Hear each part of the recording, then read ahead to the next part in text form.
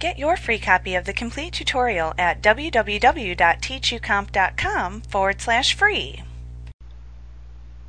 Below the title bar at the top is the menu bar. You can control all the functions of Word by selecting the different drop-down menu commands listed on this bar.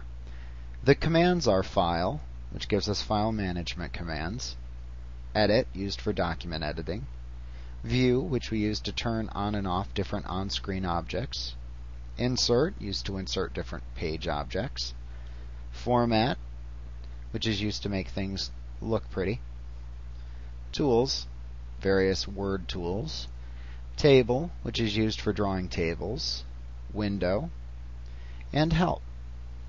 Now clicking on any one of these commands displays a submenu of available commands which we can see, and commands that are grayed out are certainly not available. Commands that are followed by a right-pointing arrow display another side menu of choices from which you'll need to slide to the side and then make a selection. Commands followed by an ellipsis mark, the little ...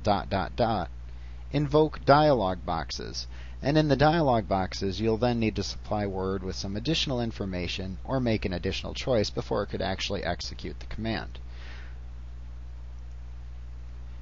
Notice that the minimize, maximize, and close button group for the document window is gone in the 2003 version and 2000, but still appeared in the upper right hand corner if using 97.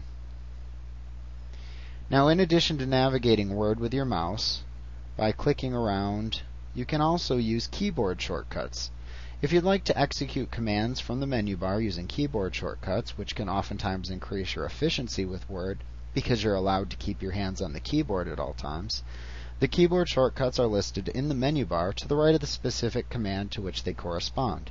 So for example, if you click on Edit from the menu bar, you can see the shortcut for the Find command, which is Control plus F. So in the future, instead of clicking on Edit and then clicking Find, you could simply hold down Control on your keyboard and strike the F key once.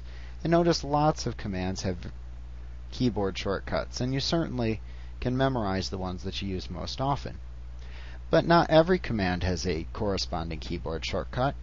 All commands do, however, have keystroke combinations that will allow your hands to remain on the keyboard. Now, each command on the menu bar has an underlined letter.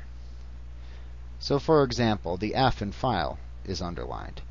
If you hold down the Alt key on your keyboard and strike the underlined letter for the command grouping you'd like to view, like Alt and then F for File, you'll see the drop-down menu appear.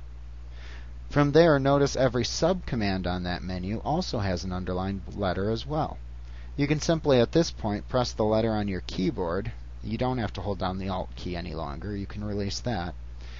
And whatever letter you strike, it will execute the corresponding command. So, for example, if I strike C, it'll do the close command since the C is underlined.